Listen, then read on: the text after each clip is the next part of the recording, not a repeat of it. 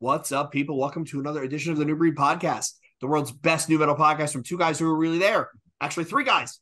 I'm Hey, one half of the one triplet tonight, one third. Jay Horsecow. With me, I have my partner in crime, the notorious TIM. Tim, are you sick of the air conditioning yet? Yes, I am. Yes. Let's open the damn windows. And I joining can't us wait. once again, the mastermind behind Carinier and Memorrhage and a million music projects, our irregular regular Garry. Garry, thanks for joining. hey, thank you for having me. Thank you guys. It's gonna be a blast, to be here again to be talking about Iowa. Yeah, Oh, we yeah, are man. stoked to have you, Garry. So, Hell yeah. as if our listeners and watchers didn't know, the topic of tonight, we're going to do a deep dive, and we're going to deep dive that surprisingly 3, 4, 5 years, how many years Tim and I have been doing this in this podcast, an album we have never went into, and it is Slipknot's Iowa. Before we go in, Tim, before you give us some of the background on the album itself, when was the last time you guys actually listened to this album front to back before we scheduled the show? I can't remember. It's been a For long me, time. it was a couple months ago. It was yeah, I think like front to back, no pause, no skip, no nothing, no going to another album. It was a couple months ago, but before that, maybe a year ago. So it's been scattered. Yeah. And then before that, honestly, 5+ years. So scattered Same. for sure. Yeah. Same. And when we get into it, when we go to some of the songs, I'll talk about some of my memories and why I very rarely listen to this album front to back. I turn it on, I pick up one or two songs I want to listen to, and then Sure. on to the Yeah. next thing. Yeah. But that's also today's ADHD type children. So Tim, I agree. give us some background here. All right. Released August 28th, 2001 through Roadrunner Records. Produced by the band and Ross Robinson at Sound City and Sound Image Studios in LA. So obviously their second record after their genre-defining self-titled, because let's be honest, that's a genre-defining record. Yep. Yeah. So I got some quotes here and stuff too, which are pretty good. So the band describes this record as the darkest time as a band because of management issues, pressure to write the record, drug use within the band itself having problems with each other. And also Joey described it as the band at war because their constant schedules of playing live and writing music. And also because apparently Joey and Paul wrote this record. So they, after the touring, they like nonstop were just in the studio doing it. And like, I guess the rest of the band was just like fucking off doing drugs and all that shit. Yeah. Which makes sense because it's a band of 9 dudes. There's not enough work to keep 9 dudes busy, right? Well, the popularity of that record with, the getting, I mean, they went from playing basements to fucking, headlining arenas. Yeah, headlining arenas. Crazy, dude. I can't imagine, right? So, like you said, Tim, they toured relentlessly from what was it, 90? Was it 98? When did the self-title come out? 98? 99. Was it 99? Was the self-title? Yes, you're right. And they hit Ozfest, right? You guys ever watch that first? There's a it's on YouTube. There's somebody who camcorded their first Ozfest set. Amazing footage. Yeah, right, Garry? Like, can you imagine being in the audience and being like, yo, what's this band about? And these dudes come out fucking hitting kegs, like in jumpsuits, like, yo, what am I seeing? But chaos. They literally took the Hatebreed approach of you tore the fuck out of the album and so you can't tour it anymore. And they opened for everybody, they toured with everybody, and they stayed on the road. And all these bands talk about how it's a party. Right? It's because now they're doing shows, they're traveling, they're having fun, they're doing drugs, they're drinking, whatever. They did that nonstop for years, and then they went right into the studio. Like crazy. I can't even imagine. I can't even imagine. Especially back then. Yeah. I got another quote here. So Sean, how do you say his last name? Crayon? Yeah. He described the studio sessions as hell, and this is him, quote it. I wanted to kill myself. There was bitches, drugs, rock and roll, and all that shit. He also said people just expected so much of them back then, and that people equals shit is about that. It's their way of saying fuck off and leave us alone. So apparently they were just so, like, what's the word? Inundated? What's that word? Inundated? Yeah. Inundated. They were so, like, inundated with, like, people just, wanting to, like, be friends with them and hang with them and all that shit. And it's just like... Yeah, I guess I could see it because I would never want to be a celebrity ever. No, I'd want to be rich. I wouldn't want to be famous. No, yeah, no. exactly. Right. But to your point, Tim, like think about it, right? If you look at the album, when we dig into the songs, right? They blew up out of nowhere. Them and Nickelback are the two bands that Roadrunner hung their hat on, right? Yeah. They kind of said "fuck you" to Glassjaw, which is another tragedy, Travis mockery for another day. But they basically hung their label on these two bands. That's true. And they did nothing but hammer and hammer and hammer. And then they went back into the studio, and you know what? They turned out something that, because they were so pissed off. And when we go into the songs, I think it was purposefully abrasive, discordant, almost difficult to listen to, because they were just like, well, fuck everybody. Like, no. And like, when we go through the songs, right? Like, it's fucking sledgehammer to face, sledgehammer to the face, sledgehammer to the face, nonstop. I could just see it as like, not a juvenile, but just almost an over emotional lashing out of all these people just like sitting over your shoulder, right? Yeah. People equal shit. For real. Yeah.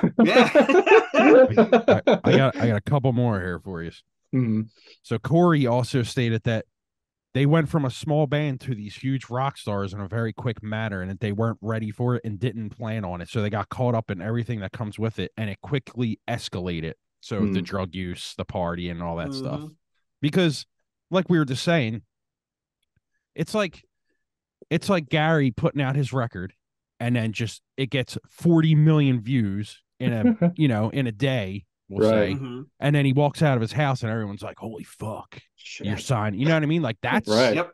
That's got to be a shock to the system, dude. I agree. That would be, yeah. Yeah, it's like a 180. Like no person could handle that in a safe, sane matter in such a short time. Balanced. Yeah. I mean, you'd have to tip over, right? And with that, I mean, we all have jobs and we know what the feeling of the pressure cooker at work is. But can you imagine that, like, when you're not only in the pressure cooker, but you're famous? Like, you can't even go get a fucking Dunkin' Donuts without 8,000 people mobbing you saying, "Yo, you're the guitarist from Slipknot #4. I love you." Blah, blah. Like, right. I can't even imagine. And I mean, let's give them credit, though. Here we are talking about the negative part. This is an amazingly well-written album, and they knocked out some monster songs. And with that stress, they turned and they pushed it inwards, and it was just it's insanity, right? Like, did either of you guys see them tour off this album, Tim? No, yes. I wish Tim, I did. What did you see? What show? First I seen the 99 tour for the record release. And then they played again for Iowa with who the fuck was that tour, Jay? Were you there at the Spectrum? No. They played another round of, not arenas. They played another round of like Electric Factory dates after that. I didn't see the only time I saw them headline was I saw them at the Birch Hill. Okay. But I saw them open for, what was it? It was the Leaving La Vida Loco tour with Cold Chamber and Machine Head. But this album comes out at the same time this album comes out. People don't remember Toxicity comes out at the same time. Yeah. So you had System of a Down and Slipknot headlining the Pledge of Allegiance with American Head Charge, with Rammstein, with a whole bunch of other bands. Yeah. And it was like, and that's where I saw them. It was on the floor of the Spectrum. What a shithole.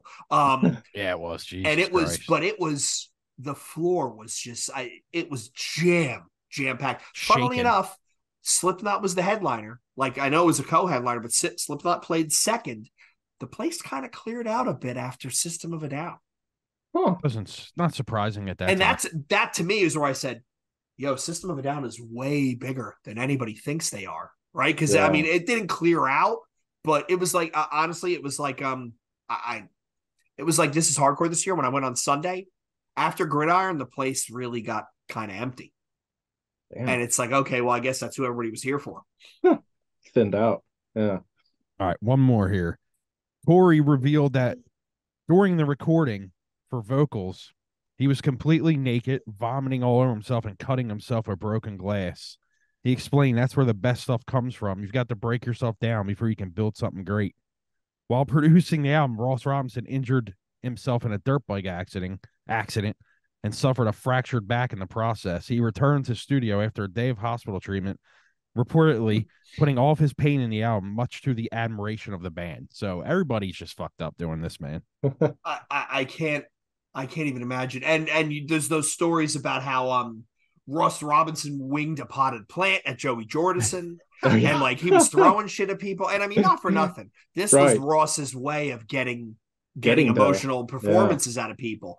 And I mean, whether it's mentally healthy or not, there's no denying what he got out of the first two Korn albums, what he got out of the first two Slipknot albums, the Limp Bizkit album. I mean, maybe that's what more bands need, is a producer to push them into a place that they're not necessarily comfortable, because maybe that's, I mean, that's where true art comes from. You look at like some of the painters in human history who have just this fucking cat. If he keeps clawing on shit, I'm going to lose my mind. You look at some of the famous painters who were not all there, right? And there's something to be said for artistry. But yeah, let's get into it, because this album, man, I got some good fucking notes here. Hell yeah. One more thing, my bad. All good. So the band, there was an interview I seen, and the band was saying like this is the record that they basically wanted to make, and not the self-title. Like they wanted to put this record out first. But interesting. They were saying that because I didn't know this either. I didn't know that Jim Root didn't play on the first record. Right. I only knew of that like just like 4 or 5 years. Like not that. Yeah. I didn't know that back then. Yeah, apparently he only wrote like a couple riffs on the entire record. So when he comes in on the writing sessions of this, that's where it got like really just pummeling, like Jay was saying, like the sledgehammer effect. So apparently if he was in the band when the first record came out, it probably would have sounded more of Iowa. So we might not even have gotten that record if you think about it. That's crazy. It's kind of like I mean, you could compare it to, Tim, we've talked about this before, the whole Breed the Killer Slither with Earth Crisis, where Slither was the album that Roadrunner wanted, but instead Earth Crisis gave them Breed the Killers. Yeah. Right? Or what was the other example where was it Fear Factory? Digimortal, where Roadrunner said that we want a nu metal record, and Dino basically went, well, eat a dick, I'll write a nu metal record in my sleep. And there's where they landed. Yeah. And before we get into it, it's considered the band's darkest and heaviest record, which is obvious. It's sold incredibly well, has gone platinum in the US, Canada, and UK. So it's sold amazingly well. So I'm assuming off this record and Volume 3, they pretty much made the bank right there, and they never have to work again. Yeah. I would think so. Yeah. Even between 9 people. Yeah, right. Right. Imagine if there's 5 people in the band, they're even it's even more ridiculous. I still keep going back to the fucking first sound guy who's going 9 inputs. Oh, 9 in like real like who's fucking like how many wedges? How many wedges you guys need? Right. You mean I have to put an SM57 on a keg? What? All right, hilarious. Let's party. Hell yeah, let's do it. So I know 515 is just the area code where they're from. So that's the first song, which is this noise. So we can get into the rest. Well, to that though, Tim, and I don't want to touch on Volume 3 because eventually we're going to do a deep dive on that. But look at the intro to the self-titled. Look at the intro to Iowa, right? Abrasive, foreboding, right? Like really kind of uncomfortable. Kind of mirror each other. Yes. Probably one of the most uncomfortable intros I've heard, short of the newest Paleface album, where I couldn't even listen to that. But then you look at Volume 3, and it's like, yo, you put Stone Sour in my Slipknot. Knock it off. Yeah. Knock it off. And I think we all knew what was coming. Yep. On the back of that intro. Absolutely. So true. We're definitely getting into that when we get into the record. Yeah. All right. So track number 2, 3 minutes, 35 seconds. People equal shit. Dude, Tim, I remember when I was graduating high school, or when I graduated high school, I was working at Kmart. I was a receiving associate, and I remember on break, I went and bought the record. They luckily had it, and that's back when we had Discman. I go back to the receiving area to have my lunch, my little cooler there, and I put the CD in finally, get my fresh batteries, and I remember People Equal Shit came on, and I was like, holy fuck. Because that song, dude, back then when you're fucking 18, 19 and you hear that, dude, you're like, whoa, dude. So I always remember working at Kmart. I could remember what it looked like sitting there till this day. And that was what, 20 years ago? 22 years ago? Fuck. Yeah. That is wild. That is absolutely Yeah. wild. How about you, Gary? Okay, so I was a little bit younger, so I was just starting high school. So yeah, 2001. So I was a freshman, and me and my friends, we were big on Slipknot already off the back of Self-Titled, and the anticipation of that summer, like leading into Iowa, because I think that they released the music video for Left Behind that summer. I'm pretty sure if I remember right. Yep. Yeah. Yep. And we were like, oh, okay, this still has like a bit of some of the sing-songy chorus nature on that song. But we were like, man, this is gonna be really good. And we were hyped. And the release day comes. I remember I think I had to give my friend some money to go grab it with his dad at like a CD warehouse.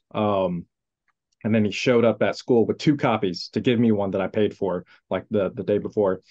And so we didn't have any classes together like that first whatever semester of high school, but we'd see each other like on our routes in the hallways and stuff. And we both brought our Discmans to school, headphones in our hoodie pockets and stuff like that, concealed. And and we would both, like, throughout the day, anytime we'd see each other in between classes or whatever, we were like, dude, because we both knew we were listening to Iowa like any chance we could get. So actually my first listen was kind of fragmented in that way. And then I eventually listened to the whole thing like after school, like on the bus ride home and then, getting home. But throughout the day, like I kept replaying the intro and like People Equal Shit. And I'm like, dude, this is another level. It was so corrosive compared to Self-Titled. Yeah. So that will always stick with me. So I have an interesting story with this album. So I pre-ordered this through Sam Goody, I think it was. This is me, guys, making me feel old. This is me. I'm post college at this point. Fair enough. 1 year, 2 years, 2 years, and I pre-ordered it. Came with 2 free tickets to Ozfest 2001. It's the last Ozfest I went to, and I didn't pick it up until the week of Labor Day because I was away on vacation, and I remember. I went on a dude's vacation. We went golfing, and we went drinking, and we went down to Tampa, and it was kind of wild. But I remember sitting in the airport and watching that video for Left Behind and going, shit. Like, is this what it's gonna be like? Like, is it all gonna be like this? Like, right. And then I go home and I go to Sam Goody. I picked up Toxicity. I get home, and I'm like, what the fuck? Like, I mean, Tim, you had the quotes about how they were miserable, they were angry, they were pissed off that everybody had all these expectations. So they literally opened with the most hyper aggressive way to do that is to give the middle finger back to everybody. I actually think it establishes it's almost like a dog peeing on a tree trunk at this point. They're establishing dominance to say we are going heavier than our last album, and it's it's a monster. I mean, the chorus is huge. I mean, it's God bless them. God bless them for turning an expletive into a chorus that the whole room will sing.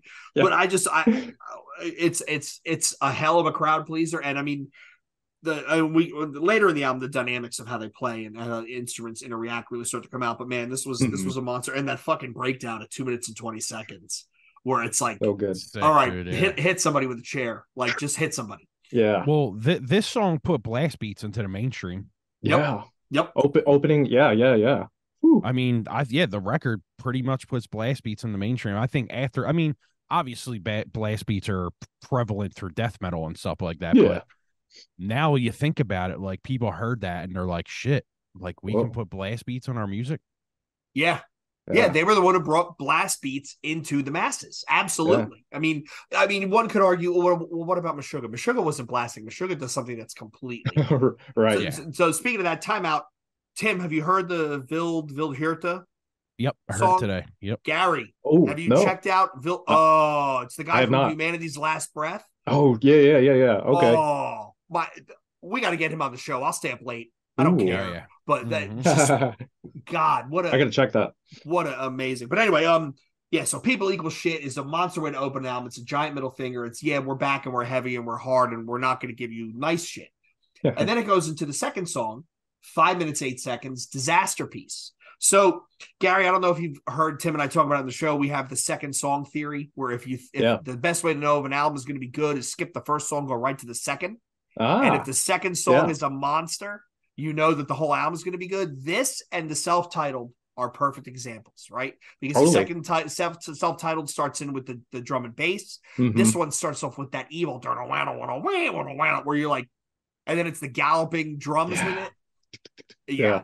The drumming in this record is fucking unbelievably good. It's insane. Yeah. I did not appreciate Joey Jordison back then like I do now when I go back and I listen with headphones on and man, that dude had some fucking chops. Yeah, his fills were insane. Yes. Yeah, dude, I was just gonna say that his fills will go down as some of the best ever.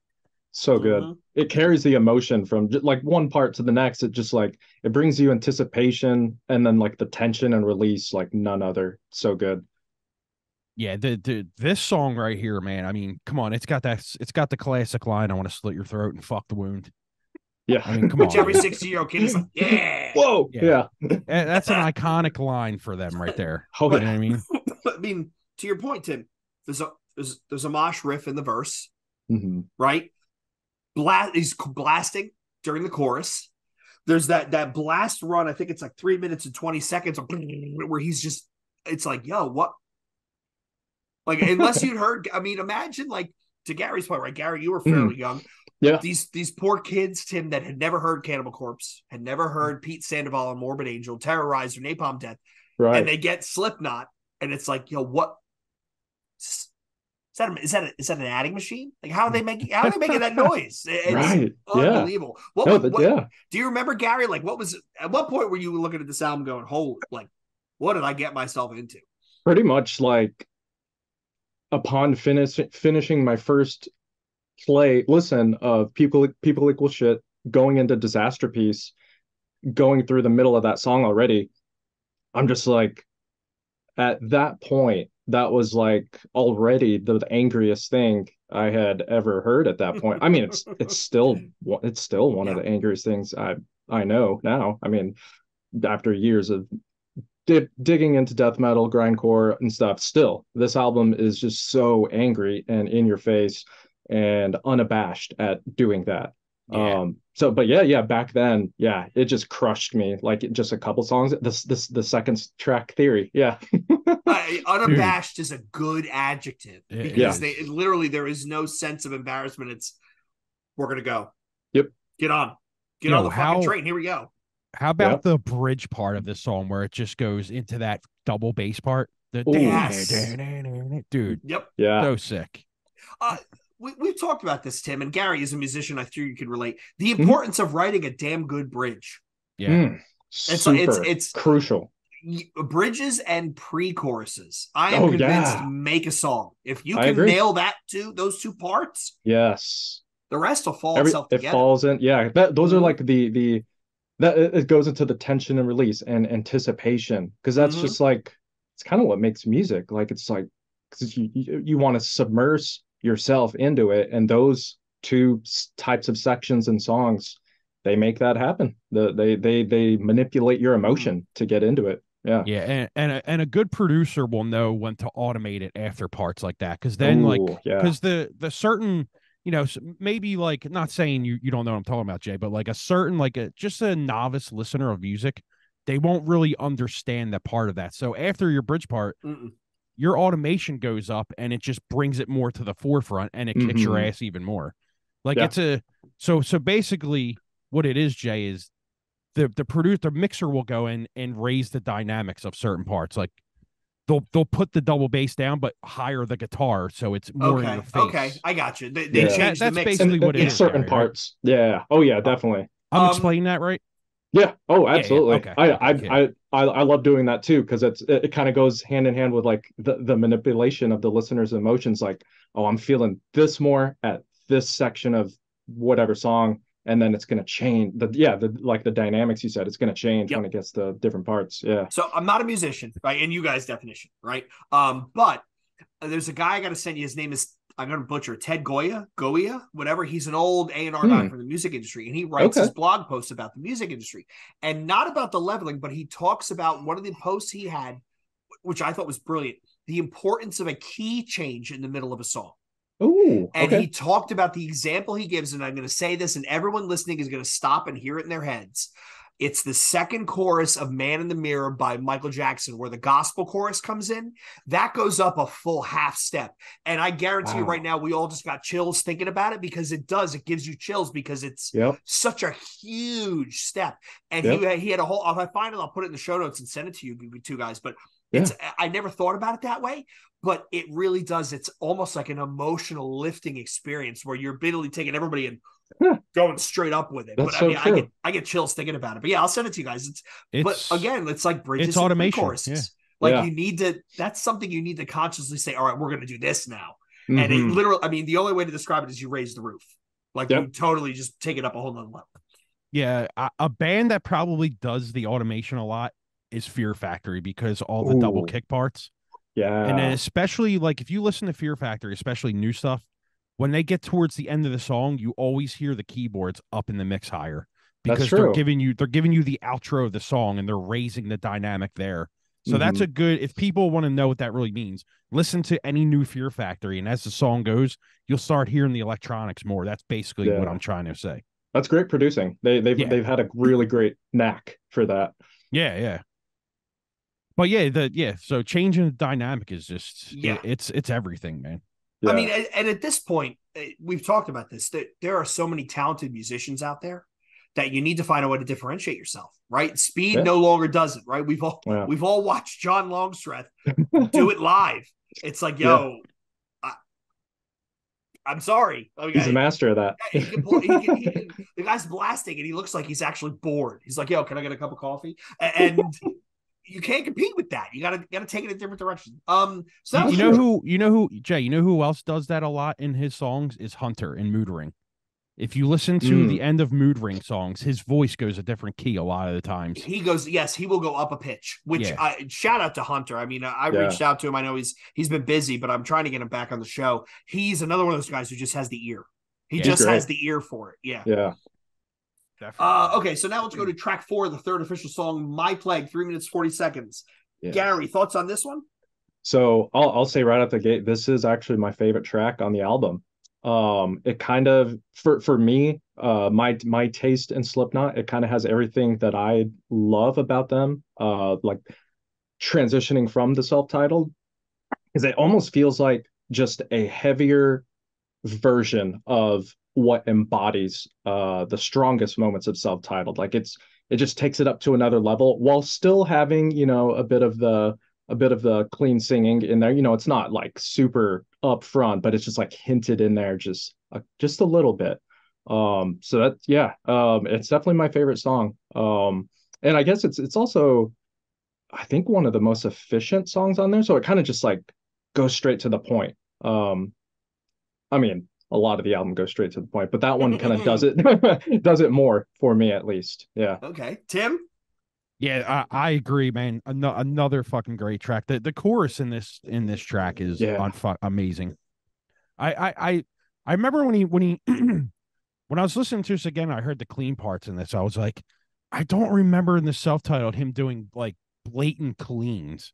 And then I went back and listened to it, and I was like, yeah, I'm kind of right, but I'm kind of not at the same time. Because he did certain stuff like that, but this is like where blatantly he puts the cleans in. And I'm a fan of that shit, man. I love that stuff. Yeah.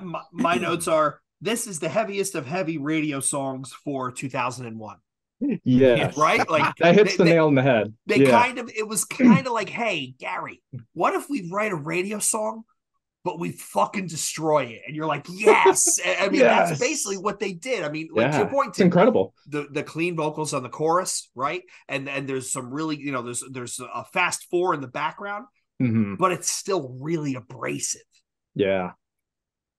Yeah, I just put the song on real quick to just remind me, and dude, the intro of this song, another amazing part of this record. Yeah, the kegs. I got a mic a keg. So I'm good. never gonna unhear that. I'm never gonna hear that. I got a mic a keg with a baseball bat. Like, this is like fight riffs in this song, man. yes, Yeah. yes.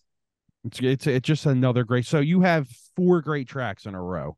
Ooh, yep. And it gets better, right? So then we go from My Plague, then we go to Everything Ends, 4 minutes 14 seconds. I mean, just think about how the song starts. It sounds like the music is melting. Yeah. You are all fucked and overrated. I think I'm going to be sick. It's your fault. This is the end of everything. You are the end of everything. Like, amazing intro. Like, are you kidding me? Again, this is Slipknot saying, yeah, we're not doing radio songs, people. Sorry. Like, here we come. And holy shit. Like, and this is a great song.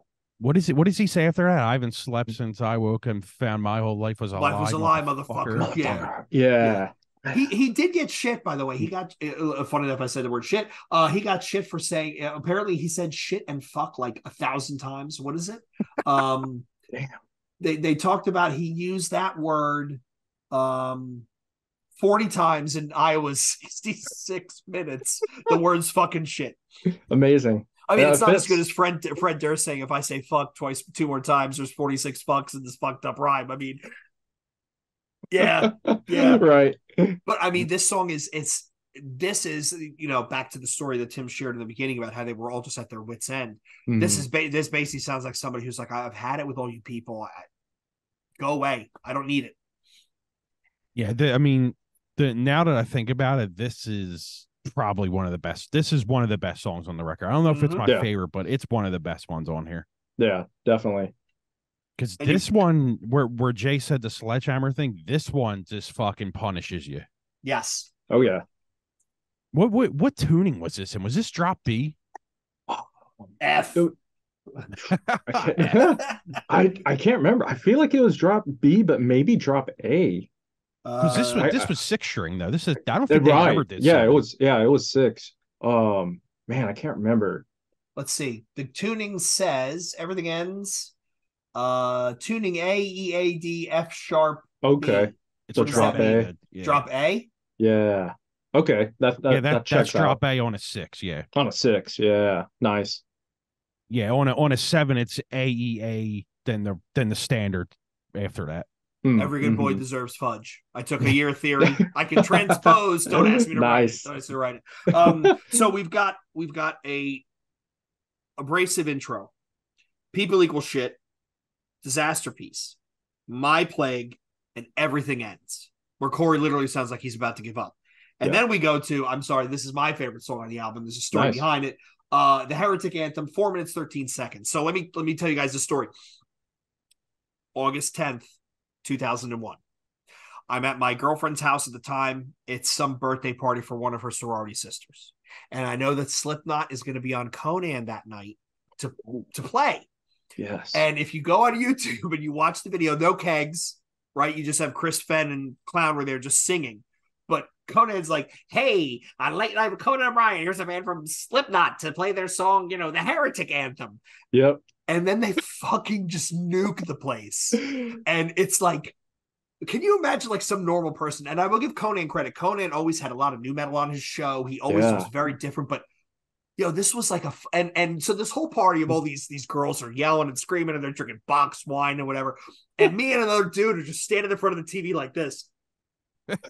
Just with our mouths agape, blinking, just watching what are these guys doing? And it was unbelievable. And to your point, Gary, about Left Behind comes out as a video. So I hadn't heard the album. I hear this and I'm like, I want more of this. And then I hear Left Behind. I'm like, well, what the fuck is this? Like, which way is the album gonna go? Right. And just I've nerded about this enough. But that's my Heretic Anthem story. I think it's the best song on the album. I do remember watching that on Conan with my friends. We had like a sleepover because we knew that was going on, and we were just like, ooh, it was almost like, we're like 13, 14. It was like a party. Like we're watching Slipknot on TV, on basic TV. It was crazy. Yeah. I have to watch that. I'm sure I've seen it before, but I have to watch it. Tim, it's fun. Yeah, it's something complete. It's literally completely insane, because they just go for it, and they're all in costumes, and it's like Can you imagine being the studio audience? Like, hey, like, and they record a couple episodes back to back. So like, hey, the first band's like Third Eye Blind, and they're gonna sing Jumper, and the second band is I don't know, like fucking Marcy Playground, Sex and Candy, and then we have this band called Slipknot. And I don't really, you're gonna get your face melted off. Like I wish they had a live cam in the audience, just like. They probably what is going on here? We'll have to search for it. We definitely have to do. It's a great song, dude. Don't get me wrong, but this is one of them songs where, like, if I didn't hear it again for a while, I wouldn't care. You know what I mean? Like, it's a great song, but it's like one of them songs that's so overplayed where it's kind of like, I get it. It's kind of like Wait and Bleed on the first record. Yeah, right. I guess that's fair. But to me, this is like the equivalent to this with a different album. 11th Hour by Lamb of God on As the Palaces Burn. When I pull up that album, when I pull up this album, I go right to those songs and then I let the rest play out. That's fair. Nothing wrong with that. Yeah. Just amazing. So, and then we go to, okay, so we've just got fucking, we've got 4 minutes and 13 seconds of complete insanity. Yeah. And then they Busta Rhymes flip mode it into track number 7, Gently. 4 minutes, 54 seconds. Garry, coming off of Heretic Anthem. Mm-hmm. Is there another way they could have followed that song, but what they did with Gently? So I kind of so I have kind of two different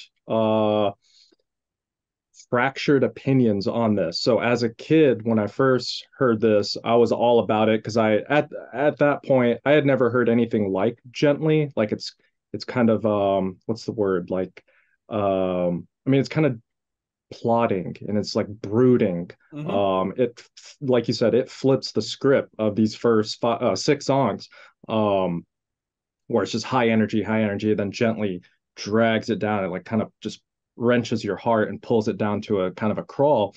Back then, I loved it. To be honest, over the years, I kind of feel like I'm not as hot on it now, even though I've gotten into like slower music over the years and sludgy things. I love that side of metal and stuff.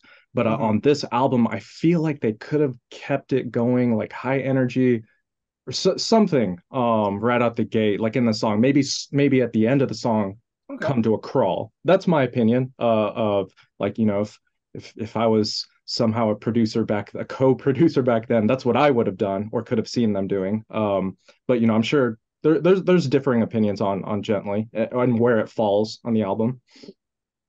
Tim, what are your thoughts? I agree 100% with Garry. To me, this sounds like a song that some other band would have wrote as their closer for a record. Yes. Yep. It's like it sounds like a closer, but even with the song being titled Gently, I guess they're like, here's our interlude. Yeah. And then we're going to get right back and beat the shit out of you. Yep. Yeah, I kind of take it. So I don't know if I liked it when I was younger, but now I took a different approach where when you go that aggressive with Heretic Anthem, you either, like to your point, Garry, you either have to up it again and you have to keep climbing, or you got to hit the release valve, bring it down, and then build it back up. Yeah. And I think this is the only real way they probably could have followed Heretic Anthem, but I think all you hear is the dunk, the symbol, the what's it called? The what's at the top of the symbol called? The triangle, the bell, the bell, right? The bell. He's leading with the bell, but people forget that at 3 minutes and 48 seconds into this song, the fucking wheels come off. True. And then they're like, all right, well, here we are. Fuck it. We tried, but we couldn't fix it. Yeah. And we're back into the grind. Yeah, I think Tim and I talk about sequencing a lot, Garry, where how you sequence your album is almost as important as the songs you write. Yes. And because it makes them better or worse, I think this is the best way they could have followed up that insanity was something that starts out slow and then builds its way up to where it was. That's fair. Yeah. I mean, they did a good job of doing all of that. So, I mean, because it leaves you wondering what's next. Mm-hmm. And I think that's a perfect way to do that, especially back then, because nowadays, like, everything is just like, let's take, for example, that Humanity's Last Breath record is just a pummeling after pummeling. Yo. I mean, that record is fucking amazing. If you're listening or watching, pause this episode. go check out the new Humanity's Last Breath album. I don't know what I was expecting. It's insane, dude. But it's so fucking I got good. my fucking socks blown. Like I don't. Take the gent guitar tone, the polymeter of Meshuggah, and just the aggression of modern deathcore, but then throw some hardcore shit in there, right? Some hardcore breakdown time signatures, and that album is the perfect example of not, and the word I'm going to use is overdoing it. Yeah. Right. Yeah. At no point does it feel like, yo, did you really need to layer another fucking track in here? It's just stripped down enough that it works. Yeah, I agree. Dude, it's the soundtrack to where you enter hell. Yeah. I'm telling you, dude. That I don't know shit about is you, crazy. Tim, but when I die and go to hell, I'm pretty sure the Dave Matthews Band is going to be playing on fucking Muzak. It's going to be so much to say. He's going to be dancing around on fucking That's stage. funny. I want to kill myself. Okay, so we leave behind Gently, Laha, power the pun, and we go into number 8, Left Behind, 4 minutes and 1 second. Tim, first time you thought the song, what did you heard the song? What did you think? Was it the video? Yeah. I it's a good track, but to me, this is exactly where Volume 3 went. This is Volume 3 in a nutshell to me. Yeah. I think that this is where they, I think from the popularity of the song, they took it and ran with it on the rest of their discography, honestly. Yeah. I think this is, for their sound, this is about the best radio single they could have written, because there's just enough Slipknot in it that you can hear it, but it also has it's catchy. There's an earworm there. Earworm there. Speaking of earworms, Tim, don't let me forget this. We need to find someone to deep dive Fantastic Planet with us. Oh, hell yeah. Because I am convinced that is one of, if not the perfect album to come out of the 90s. Moving along. So I remember, again, I saw this video in the airport and I was like, really? Tired again? Really? I didn't like it when I was younger, skinnier, Jay. Not that much skinnier. I had 2 chins, not 4. But when I listened to it again today, you know what? I found when I listened to this album 3 times straight through, no fast forwarding. And then the 4th time I skipped around. This is one of the songs I went to. It was Heretic Anthem, Gently, Left Behind, and then I would start bouncing around. But nice. I really do think it's a well-written radio song. I agree. I kind of feel that it on this record, and then now fast forward, looking back in retrospect, it's kind of like this is the perfect radio Slipknot song in terms of like just what they embody when they do write radio songs. Like it's perfect, and like you said, it has the right amount of Slipknot as we knew them up until that point. Like it has the early heavy Slipknot while still being catchy. While not being too radio rock. Yeah, but it's to your point. I definitely will die on this hill that this song, I think, I'm going to say my hot take right here. Yeah, I think after this record they went to shit.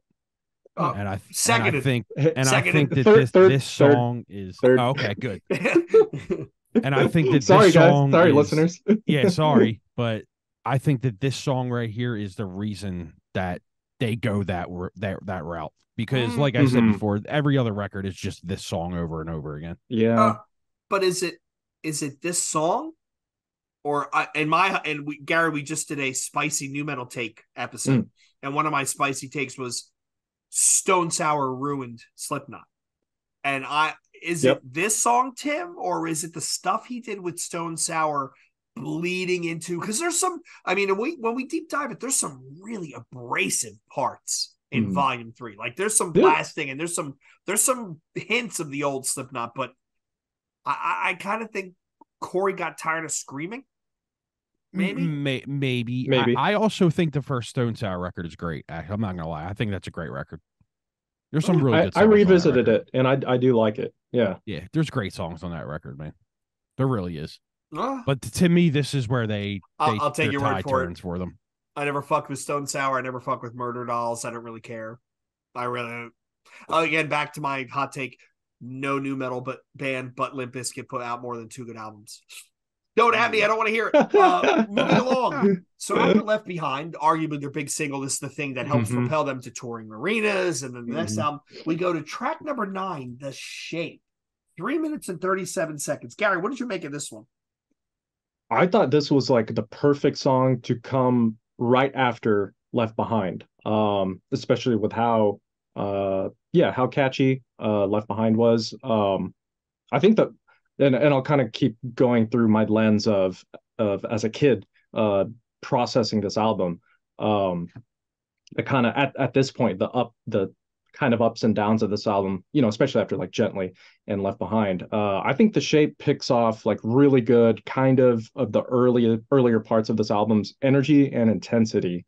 And it kind of goes back again, like it's an efficient song, a 337. Yep. So it's like I actually don't know if this is my second favorite, but on this album, but it's up there. I'm a big fan of the song, and they kind of show their colors of just like how intense they can get on this song. Yep. Garry nailed it again for me. My second favorite track on the record. The chorus of this is the best chorus on the record for me. Oh, yeah. I just love that singing part in there. I forget what he says exactly, but I love the chorus in this song. It's my second favorite track, and I'll go back to it. My Plague is my favorite track on this record. Oh yeah, definitely. Same. The Shape. I forget how nasty the intro is. Yeah. Right. The verse, where it's just Corey and the snare and hi-hat. Yes. Like there is something to be said about simplicity. And I think, and I'm going to use Humanity's Last Breath as the other end of that, right? Mm-hmm. There's bands that can layer and do it just beautifully. But there's something to be said about a band that can go down to like one instrument out of all of them and the vocalist and still make it a aggressive sound. Yeah. But I think that contrast helps it sound really wild. And to your point, Tim, my big note here, it's starred and underlined. This is a highly singable chorus. Yeah. What's he say? I lost my only way. Yeah, sophomore ring or something like that. Yeah. Great fucking track, man. Yeah, and so from here we go to I guess this is the late of the second half of the album. We're gonna go to I Am Hated, 2 minutes 37 seconds. This right here, I'll go first. Sorry. Yeah. This right here to me sounds like a B-side from the self-titled record. If you listen to this song again, this sounds like it should have been on the self-titled record. It literally sounds like a song that they wrote for that record, didn't like it, come to this record, they need a track, because at this point we're at 14 tracks for this record. Yeah. You got to remember back then, labels, especially like Roadrunner, they wanted long records. Yeah. They wanted that full 74 minutes. Yeah. So that runtime. When this is over, go listen to this song again, and I guarantee you'll say, wow, this does sound like a self-titled song, because to me, this is a self-titled song that didn't make it. And they rewrote it for there.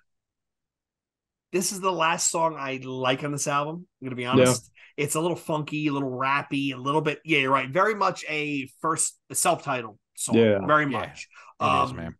And I didn't pick it up when I was a kid, right? Because when we're kids, we just pick up, oh, yeah, I hate my parents. But this whole album up to this point is very, very aggressive and turbocharged. And now for me, this is the part where it starts stumbling by the wayside, if I'm going to be honest. Yeah, that's fair. It's funky and rappy, and it's not bad. But to your point, Tim, now that you've said that, it definitely is more of a self-titled than an Iowa. Yeah, absolutely. I'm glad you guys agree with that. It kind of feels like, hey, we can still do some of the more blatant rappy nu metal isms of the self-titled. So that's going to be on Iowa. This is that part of on Iowa's version, but I kind of do see that this could have been a self-titled track for sure. Absolutely, man.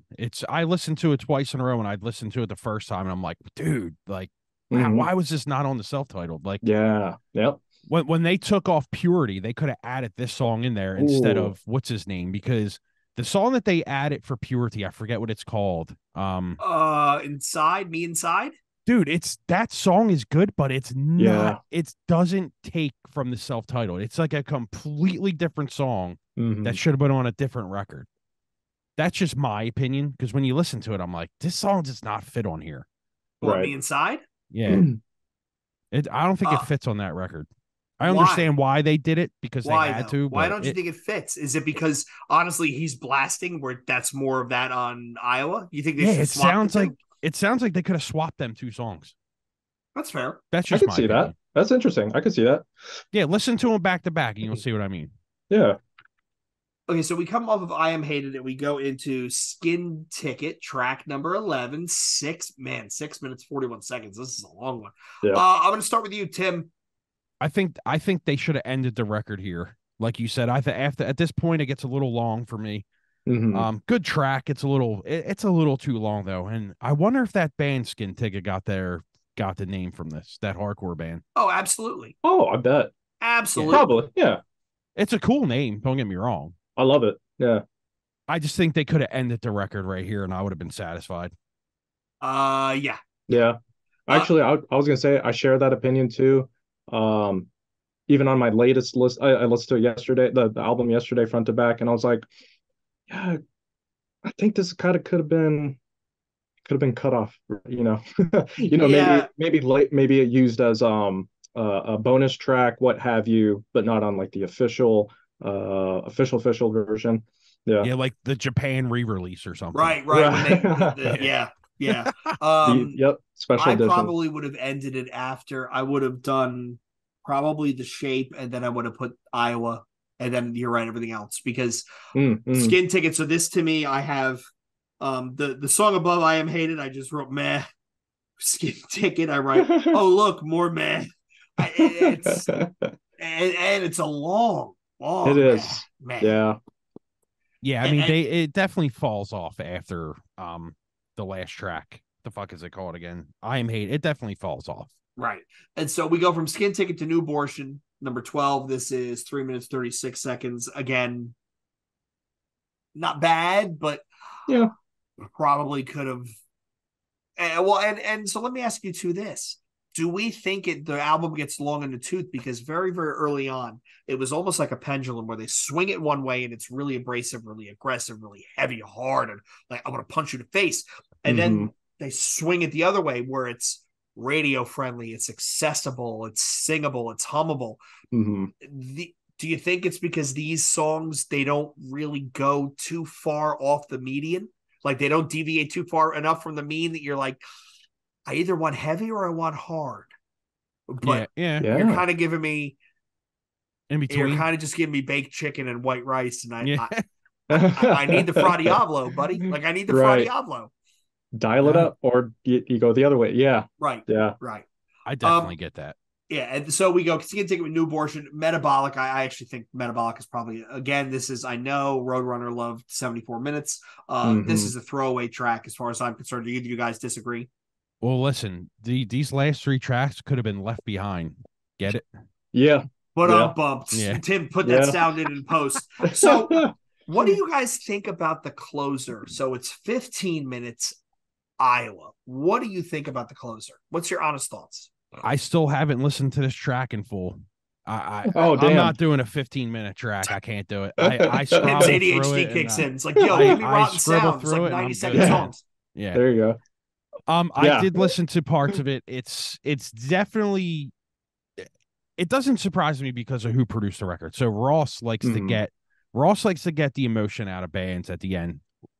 Daddy from Korn. What's the last song on Life is Peachy called again? I forget. Is it Kill You? I think it's Kill You. Yeah, Kill You. That song, he gets all the emotion out of Jonathan again. This song right here, he gets all the emotion out of Corey. It's cool for what he does, but 15 minutes for me, it's too fucking long. It's a cool track for what it is, though. I agree, and it's like I like the sonic signature of what's happening in the song, but maybe edit it down in runtime. Because I like what's going on in it, because it's cool as a closer. It's the album's name. I get what they were going for emotionally. sonically, but I think 15 minutes probably was running a bit too hot. Yep. And I did think that back then as a kid, and I still think that now. So yeah, I think, maybe it just could have been cut down a bit. And like we've said, like probably cut the previous like few songs. Yeah, I would not be mad at all with that. Right. Yeah. My note was, this is a typical self-indulgent, rambling, quasi-instrumental outro, typical of the time. Yep. You nailed very, it. Yeah. Typical of the time. I did go back and I found some interviews about the story behind Iowa and how they all hated each other. And this was their big middle finger. They were so tired. And I think this is it, when you read those articles which talk about how pissed off they were and they were trying to ruin other people's expectations and fuck you, Roadrunner, you think you're going to get rich off us, we're going to make a grindcore album, right? Like which I think Angel Dust tried to do that with their last two albums. It didn't work out too well for them. Probably shouldn't have said that. There we go. But that being said, this was the giant, all right, can we all just come together and just admit that, okay, it's over and it's done and we're putting it to bed? And sadly, I mean, most fans of our age, right? Because we're all within 5 years of one another. This is basically them putting their career to bed because they go on to Stone Sourish and Slipknot Light, and it kind of becomes a parody of itself. I hate to say that out loud, but it's kind of true. Clown, come on the show. Yeah, right. I remember reading probably a few different interviews where they had expressed thoughts back then where they probably almost could have ended after Iowa, but they didn't. And I think sometimes they wish that they did. But obviously, history tells a different story. Yeah. But who knows what that could have been like if it's just Iowa as they cap it at that, kind of this extreme end. Well, he's definitely not putting out country songs. What is it, Corey fucking Taylor or some shit? Is that the record? Something like that. You pretty much when your band members start putting out solo records, you kind of know your career's on a tailspin and it's kind of at the end of it because I mean, at this point, how many members have died? 2, right? Yeah. 2 and 2 have left. 2 have left. So yeah, obviously you get a new drummer, but he left before he passed, right? I don't know why. Joey left before he passed. Paul was still a member of the band. And Craig just left and Chris Fenn just left. Left. Not just, he's left a bit ago. Yeah, he was forced out, wasn't he? But I mean, honestly, think about it. We talk about this week over week. It's imagine being stuck in a fucking bus with 9 other dudes, plus your merch guy, plus your manager, plus your sound guy, touring the country nonstop. I mean, all those little idiosyncrasies. I mean, it's hard enough to cohabitate with a woman, right? With a partner.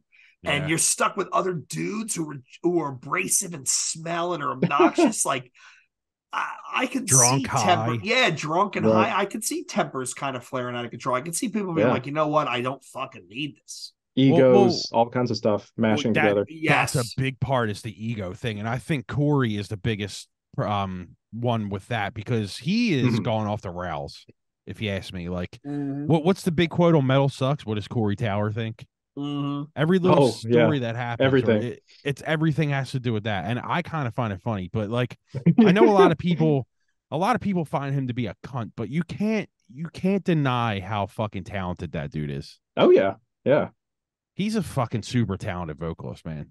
Absolutely, clean and harsh. There's no doubt about it. You can't deny that from him, man. So I mean. But like I said before, I think they go to shit after this record, and I don't really care about anything after this. There's some good songs on like the later stuff. Yeah. The record that they put out a couple of years ago, there's some really good tracks on there, but it just goes to shit most of the time, and I just don't really care for it. Yeah. I've gone through a revisit of their whole discography, and I share the same opinion where it's like, man, I really truly only fuck with Self-Titled and Iowa like through and through. Yeah. It's kind of like Korn, you know what I mean? Like the first two records are masterpiece records. They're genre-defining records, obviously, but like Follow the Leader's good. But after that, man, it's like I can listen to Issues and stuff, but like I don't know what it is. I personally do love Issues. Follow the Leader falls apart after the first half. I could see it. I could see why. Yeah, I mean, it's definitely a change for sure. And another then again, album we have to deep dive, and I have to hate myself when we do it. But yeah, it's. But then again, you have to remember how big Korn got after Follow the Leader. I mean, that's huge. their Iowa right there. You know what I mean? Right. That was them. They left Ross behind. They got a whole new producer, and it's another album we haven't deep dove yet. Maybe we should. Us three can do it. Fuck it. Yeah, I mean, I think I'm sorry. After I'm looking at it now, and the last good song is BBK. Maybe You Reclaim My Place. After that, it just goes to shit. I love that record, actually. It is actually one of my favorites. Really? I do agree. There's some there are a couple stinkers on it from my point of view, but overall, I do love the record. Yeah. I mean, Justin's a great track. Yeah, and pretty emotional. I will give them credit. So you figure Freak on a Leash is as close to the old Korn you're going to get. Sure. I actually, when it first came out, I loved Got the Life. Yeah. Because that's a 4 on the floor disco song. Party, yeah. And I'm sorry, if you go on all these, Tim and I are members of every nu metal Facebook group, Instagram, whatever. A lot of times people shit on David Silveria, saying he was part of the problem. I'm sorry, but they have never come close to replacing his drumming. 100%. His drumming is impeccable. He was go incredible. Back and listen. He is basically a jazz drummer playing in a fucking heavier band. Yeah, dude, all the little funky things he did amazing. Yeah, yes. I mean, I don't know what happened to him after he left. I mean, he definitely put on a lot of weight, and he had the health problems and stuff, which is fine, whatever. Yeah. He was interviewed, and he said that he had tons of back problems. Yeah, and he ended up with like a couple of vertebrae that ended up being fused. And damn, I mean, can you imagine what that does to a drummer? His discography after this is, oh boy. I can't say I've heard it, any of his post-Korn stuff. Yeah, check it out, and you're gonna. I would love to interview him though. So if he's listening, I'm not shitting on you, dude. I would love to talk. Oh, to David, come on the show. We would love to hang out and chat. I would love to hear what do you think of the newest Cannibal Corpse album? Yeah, but his drumming was impeccable, dude. I mean, they made them like Life is Peachy. He made that record, dude. Oh yeah, the drumming on that record is fucking incredible. The grooves, all the little cymbal fills, and everything. Man. Yeah. Yes. Like I've tried playing along the drums on the first two records, and I'm like, bro, how the fuck did he do that? Fuck. Like it's crazy shit, dude. Great drummer. But yeah, we're talking about Slipknot here. Joey's drumming is just as good, if not better.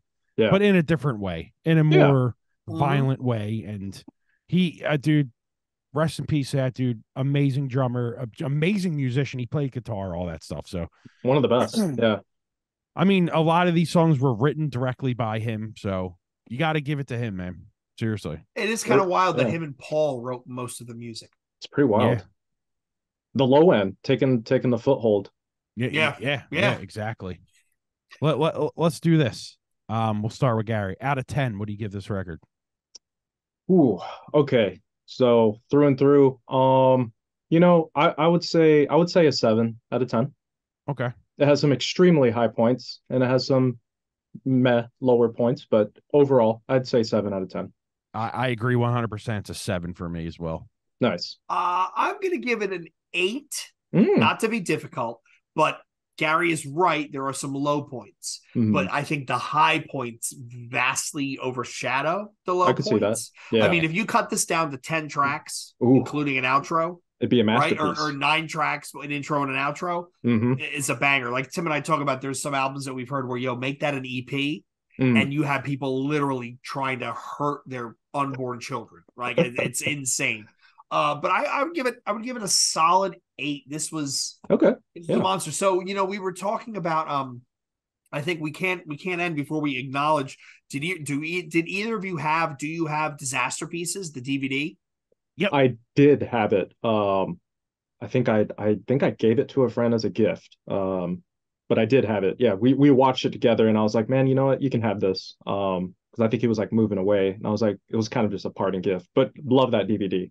Yeah, well, my point was, that is them at their height of just professional performance. Like 100%. they literally went out on stage and lost their minds. And granted, they got a little Tommy Lee when he straps himself into the fucking drum stool and it's rotating. It's like, Jesus. As a kid, I got a kick out of that because I was like, what is going on? This is like, yeah, it was like an extreme like version of that. It was funny. Yeah, very much Van Halen. Yep. Another thing that people should check out after they check this episode out, if you're not familiar, is the Roadrunner United record. Oh, that's a good sleeper album. There is so many good tracks on that, man. And Joey had a good hand in a lot of that stuff. That's a fucking great record. Damn, man. I got to revisit that because it's been a while. That's a good call. That DVD is great as well. I could upload that for you guys if you want it. I'm sure it's on YouTube. Hell yeah. Yeah, okay. I'll look for it. Yeah, I could put it on the channel and stuff like that. It'll take no time. But yeah, that's Nice. People listening, go check out that Roadrunner United stuff, and the concert stuff they did was great, and Joey does a lot of stuff on there as well. So if you like Dino from Fear Factory, he did a lot of writing on that as well. So that's right. Just an all around great record, man. But hell yeah. We can call it a day if you want. All right. So first, I want to thank Garry for coming on again so soon, so quickly. Garry is definitely going to be on the bat phone. We're going to call him up when we need some last minute guests. I want to thank all of you for tuning in, listening, watching once again. NewBreed_podcast on Twitter and Instagram. NewBreedPodcast@gmail.com for all your questions, comments, concerns, and complaints. We do read them and we do laugh. And lastly, you can find us on r/numetal, and you can also find us on our Facebook group. So until next time, thank you, Garry. This is Garry, Tim, and Jay saying cheers. Cheers. Thanks for having me.